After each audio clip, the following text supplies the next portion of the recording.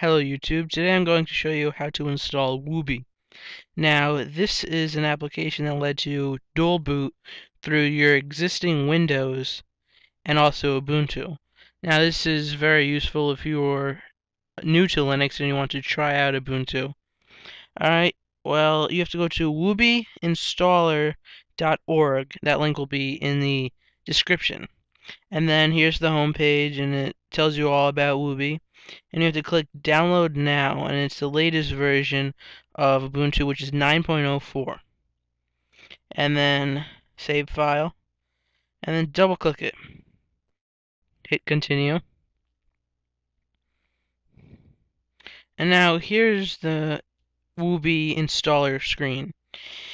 And it asks you which hard drive, if you have multiple ones, you would like to install it to. Since I am only running on my one hard drive right now, that's the only one I can highlight. That's the C drive. And then it asks you how big do you want the installation to be. And you can go all the way from 1, or actually 3, all the way to 30. And they had 17 marked already, so I'm going to go with that. And you can install Ubuntu, Kubuntu, Xubuntu, or Mythbuntu. So you have pretty much a good variety of the Linux operating systems. And you could choose your language, English, obviously, your username, and then you type in a password. There we go. And then click install. And it'll be going through it. And basically what this does is creates a disk image on your hard drive. And next time that you boot up after the restart, when this finishes installing, you will be able to choose whether you want to boot through Windows Vista or XP, whatever version you may have, or Ubuntu.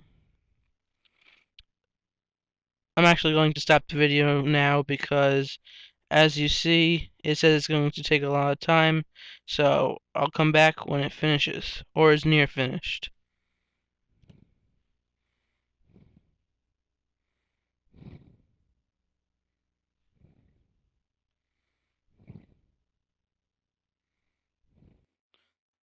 Alright, as you can see, the download has moved far enough to where I can record again, and we have roughly 50 seconds left of the download.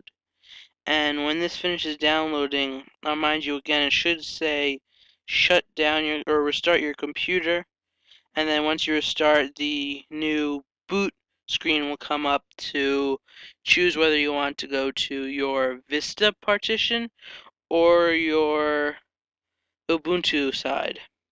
And once you do go to Ubuntu, it'll go through the regular login screen, and then you'll have to sign in with the name you had on here and the password you inputted, and then you'll be able to run with Ubuntu.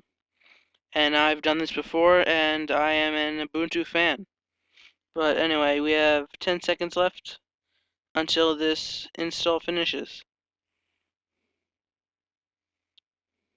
Just waiting until it... Alright, there we go. Oh, there we go, more time.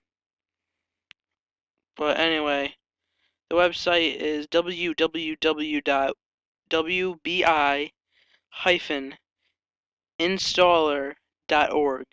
And once again, that link will be in the description in case you can't read that, or just because it's easier. Let's put it that way. Alright, it's finishing up now. See? Reboot now, or I want to manually reboot later.